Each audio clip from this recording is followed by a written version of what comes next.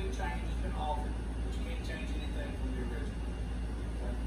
First off, the first thing they do is they always make an oath that they shall not hurt anyone. Let me read the original one to you. This is the original version of the Hippocratic Oath. I swear by Apollo the physician and Asclepius the surgeon. What's Asclepius? That's not the caduceus. The caduceus has a staff and the two serpents going around. The Asclepius is the one serpent.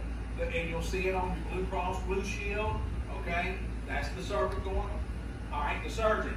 Likewise, Hygeia and Panacea. Remember the pansexual from earlier? And call all the gods and goddesses to witness that I will observe and keep this underwritten oath to the utmost of my power and judgment. And I will take care that they suffer no hurt or death. First off, when he swears to Apollo and Asclepius and Pan, who's Apollo? Who's Apollo, folks? Apollyon, the destroyer. Revelation 9:11. He's Pan. Who's Pan?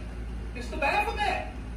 I'm going to show you that again. Remember Caesarea Philippi? When Jesus does the sermon at Caesarea Philippi at Pan's grotto. Remember, I've done this multiple times. And he says, Peter, and on this rock I shall build my church, and the gates of hell shall not prevail against it. And it's right there at Pan's grotto.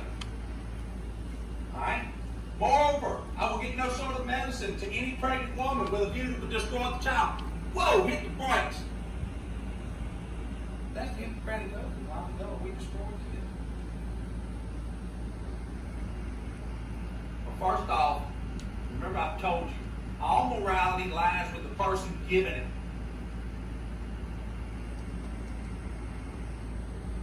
That's how these cultures. Alright. Apollo and Pan, the two-faced oath. He is called the angel of the abyss, whose name in Hebrew is Abadi, and the Greek Apollyon, Apollo, the accuser of our brothers, the enemy who sows them in discord, the tempter. He's the father, the murderer from the beginning, father of lies. I cut this out. This is Pan with a goat. What do you think he's doing with that goat? I cut it out. Understand that. This is in stone. Alright, this is the Pan Grotto. Here's the new name of Pan. The Baphomet. Same thing, the little goat god. Understand this. Matthew 16:13. And I cut this out. When Jesus came into the coast of Caesarea Philippi, this is right here. And I say also unto thee, that thou art Peter, and upon this rock I will build my church, and the gates of hell shall not prevail against it. And I will give unto thee the keys of the kingdom of heaven, and whatsoever thou shalt bind on earth shall be bound in heaven, and whatsoever thou shalt loose on earth shall be loosed in heaven. What is he telling you? If you allow this stuff to go on, if you don't stand up, it's going to happen there too.